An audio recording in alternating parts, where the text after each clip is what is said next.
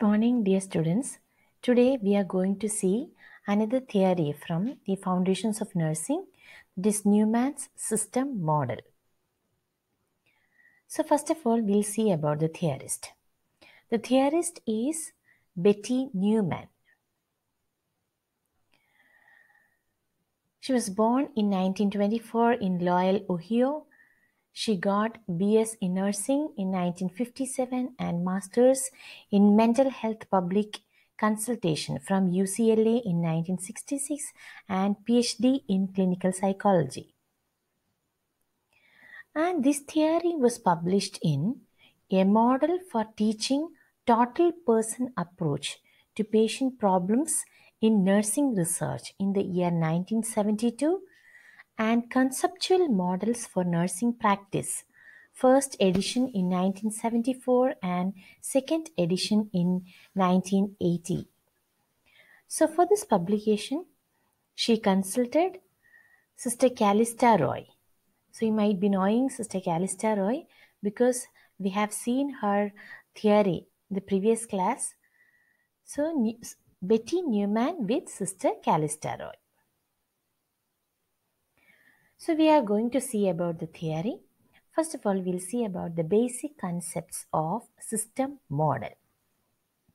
So the first concept is that it is an open system. So open system means a system in which there is a continuous flow of input, process, output and feedback. So the system consists of input, process, output and feedback. Next concept is the basic structure and energy resources. So from this diagram, you can see in the middle there is a circle and that is the basic structure and energy resources. So you can see many circles in this diagram. We will see each one one by one. So first is basic structure and energy resources. The basic structure or central core, it is made up of basic survival factors common to the species. That is,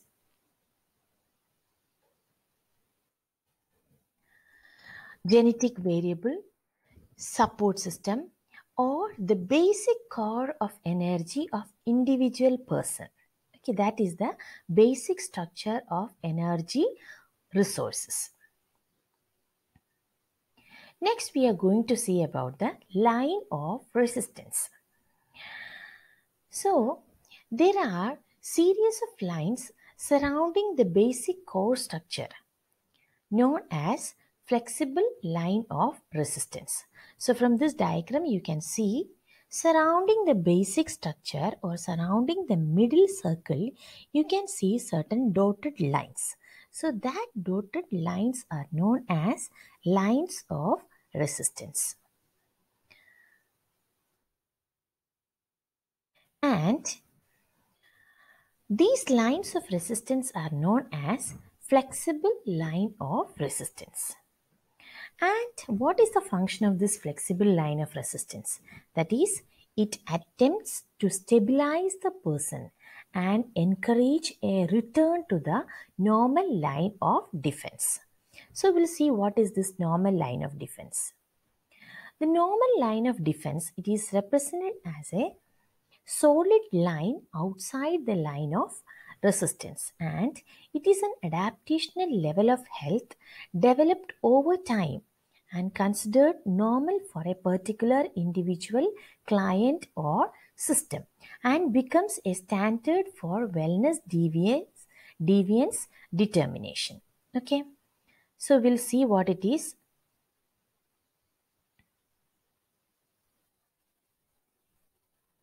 So surrounding the basic core, we have seen the lines of resistance, and so surrounding the lines of resistance, you can see a solid, like a thick line, black colored thick line, that is the normal line of defense. And the normal line of defense, that is the adaptations level that that is achieved by an individual or system by the time period. So we have seen the basic structure, and that is surrounded by lines of resistance, and the lines of resistance that is surrounded by a solid line, that is the normal line of defense. Now you can see there is an outer dotted circle, that is the flexible line of defense. We'll see what it is.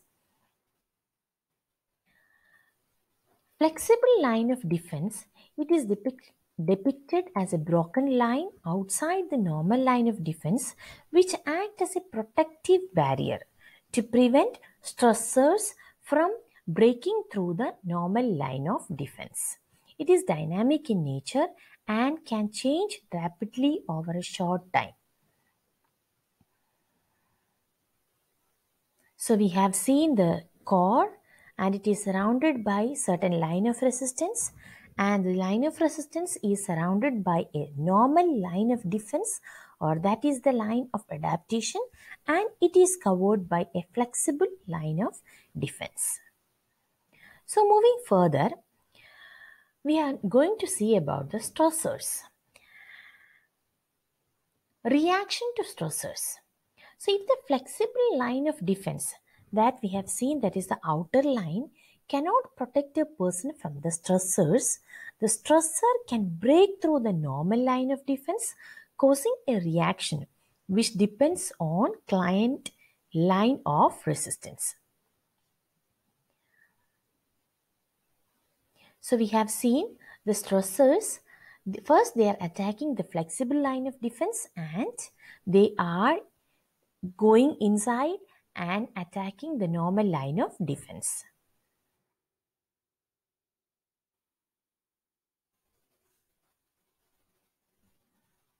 Now we'll see what are the stressors.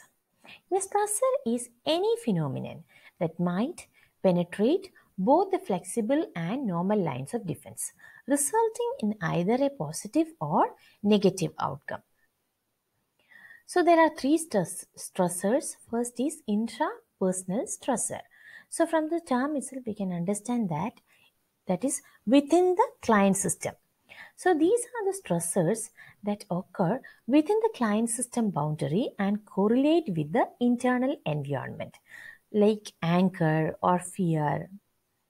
Next is interpersonal stressors. So that is between the client system, occur outside the client system boundary, are proximal to the system and have an impact on the system. These occurs between individuals. Next, we are going to see about the third stressor, that is extrapersonal stressor. So from the term itself, we can understand it is outside the client. It also occur outside the client system boundaries, but are at a greater distance from the system, that are interpersonal stressors. For example, job stress. Now we are going to see certain terms that is relating to this system.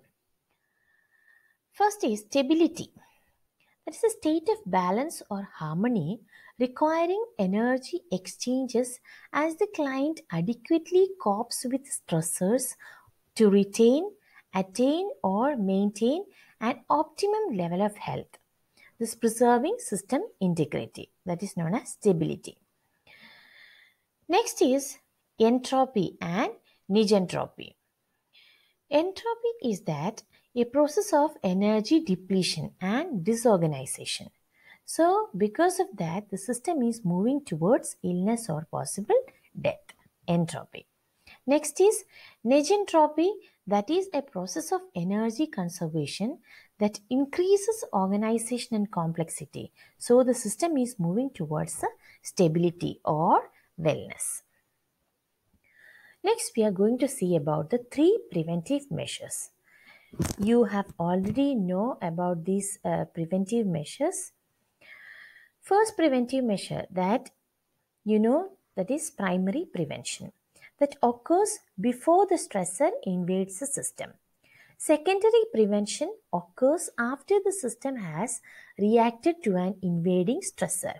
And the third is tertiary prevention occurs after secondary prevention as reconstitution is being established. So we are going to see about the primary prevention. It occurs before the system reacts to a stressor. So it includes health promotion and maintenance of wellness, and it is focuses on strengthening the outer circle. What is the outer circle? That is the flexible line of defense. So with the help of measures of primary prevention, we are strengthening the flexible line of defense in order to prevent illness through preventing stress and reducing risk factors.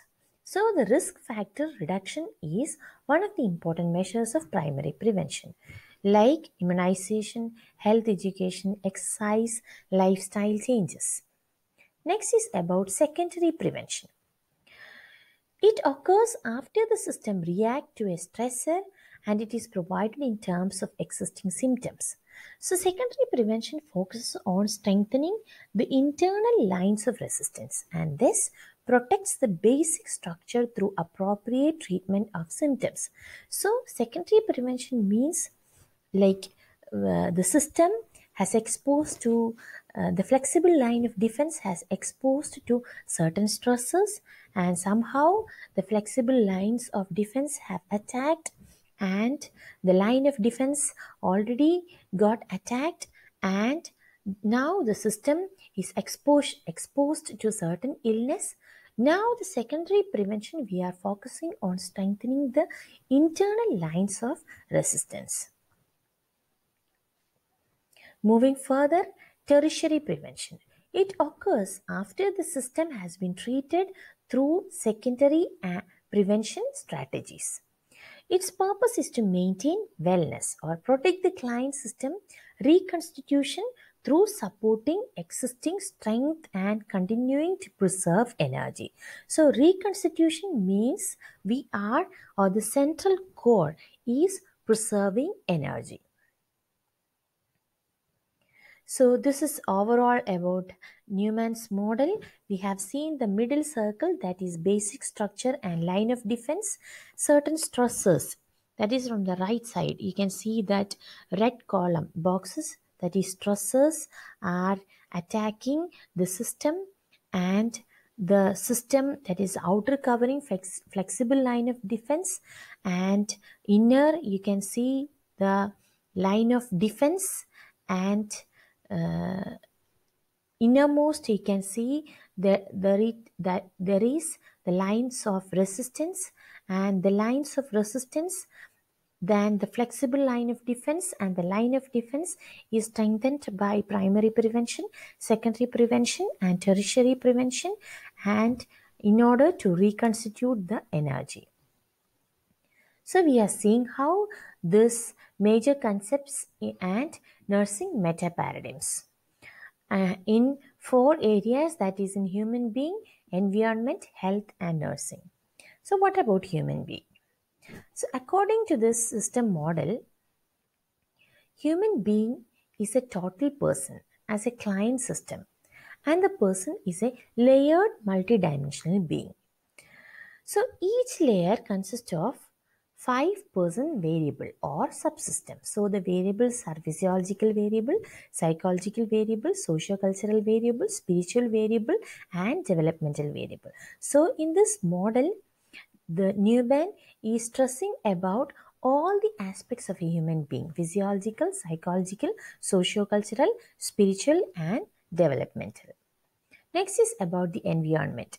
The totality of the internal and external forces, that is the intrapersonal, interpersonal, and extrapersonal stresses which surround a person and with which they interact at any given time. So in the environment, we are focusing about the main stressors.